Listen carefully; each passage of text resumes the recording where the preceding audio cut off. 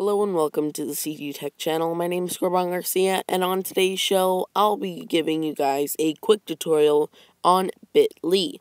Now, Bitly, if you do not know, is the link shortening service that does things such as bit.ly/mobile, as you can see here in the picture.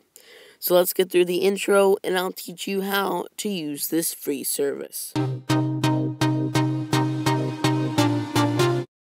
So the first thing you're going to have to do is either sign up or sign in. If you hit sign in, you have the option to sign in with either Facebook or Twitter. In this case, I'm going to choose Twitter because this is very easy to do. So after you get signed in, this is how your page will look. Now, you will not have any bit links because this is my account, as you can see here, so you're going to have to create some. Up at the top, you will see you have an option to paste your URL that you would like to shorten. On the side here, you will have your bit links, and then on the other side, you will have your information. So in this case, for an example, I will choose my YouTube channel. Now, my YouTube channel has not reached 500 subscribers, so I was not able to get a custom URL. Using Bitly, I was able to shorten my YouTube page name to bit.ly/cgtechyoutube. Now, under this information, you will have an option to see your traffic and how many clicks you've gotten, along with the bar graph showing you an all-time, hour, 24 hours, 7 days, 14 days, and 30 days. You can also see where the bit link was shared. As you can see here, it was shared 12 times on Twitter, and unknown 20 times, which I do not know what that is. You also have an option to see who shared a link to this content. Now, in this case right here, I'm recording this voiceover, so I was going to shorten my CG Productions website on a bit link, but I forgot to add the S in CG Productions because it was CSG Productions.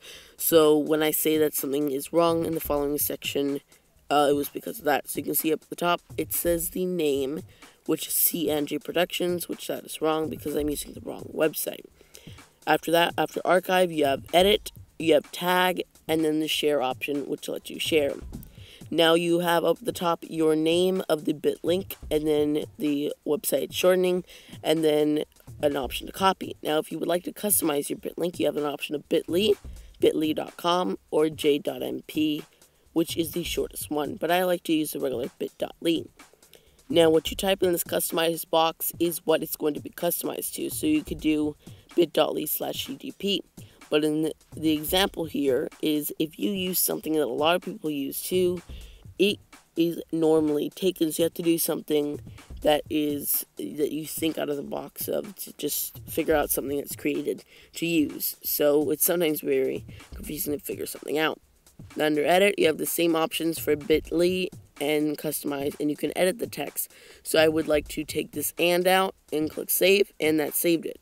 You can also have an option to save this in your public profile, which we will go over in a few seconds.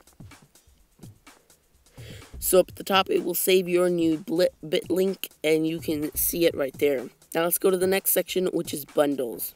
Now, as far as I know, I do not know what bundles are, but if in probably a few weeks, I will be doing another tutorial on this bundle section. If you would like that to happen, leave a comment down below stating that you would like that. The next section here is your stats or statistics and letting you see what the percentages of your clicks are. Now you can see in your past 7 days, your total clicks and the total saves. Now, I don't know why this says 1,718 clicks. I have no idea how this happens because right next to it, it says 0 clicks. Now, if you scroll down, you can see the 47, in my case, 47 clicks I've had in all. And under that, you're able to see the refers and the locations that they were clicked. In this example, you can see where they were clicked from and what countries were using the bit links. And now under your network, this only works if you connected it with your Twitter or Facebook accounts. If people you follow on Twitter share posts that use bit links, they will pop up here.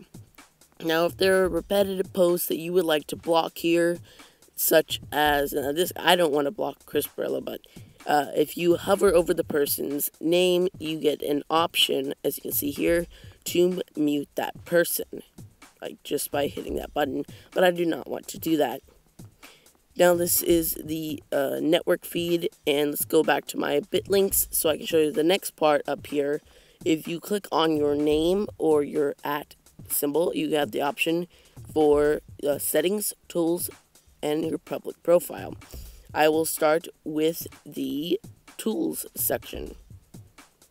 So you can see here that Bitly does have a Chrome extension. So if you're on a website that you would like to shorten, you can add that up onto your toolbar, which could be very helpful for people who use this a lot. Now, if you're on Internet Explorer, you can just drag this little button that you can see right here up into your toolbar, and that's how you will use Bitly on Internet Explorer. Now, if you would like to use Bitly on your iOS device, you can install the Bitly app, which is free on the App Store. And there is also a WordPress plugin. At the bottom here is just some information for Bitly developers. Now let's go to the next section, which is your public profile.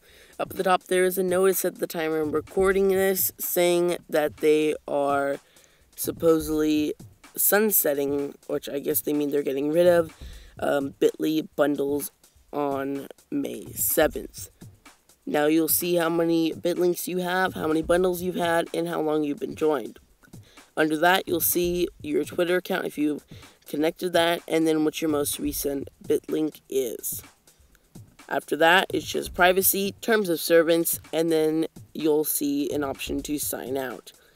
Anyway, this has been my short little tutorial on Bitly, and Bitly is free online at bitly.com and free on the App Store. Thanks for watching today's video. Check out the previous video, which is how to schedule Do Not Disturb.